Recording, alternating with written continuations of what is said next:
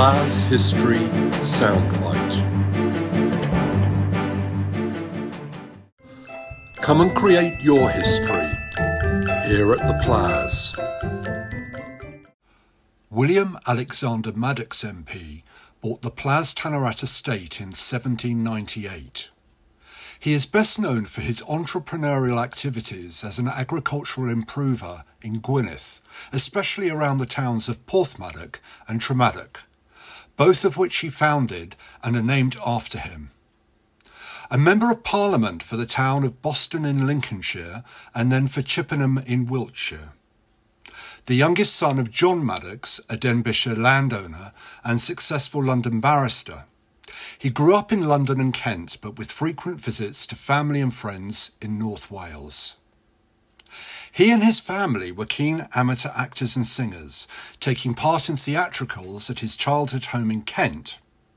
He later built a theatre near Dolgelly and one in Tremadog itself. Perhaps his greatest achievement was the construction of the Great Seawall in Porthmadog, known as the Cob.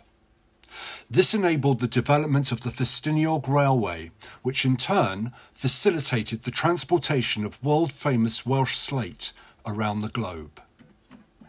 Guests can stay in the William Madocks Room with its original dome ceiling commanding breathtaking sea and mountain panoramic views. Looking out of the bedroom windows over the estuary towards the sea and mountains beyond, you can see the Cob, the Great Seawall, built by William Alexander Madocks, where the Festiniog Railway steam trains now run and can be seen and heard from the house.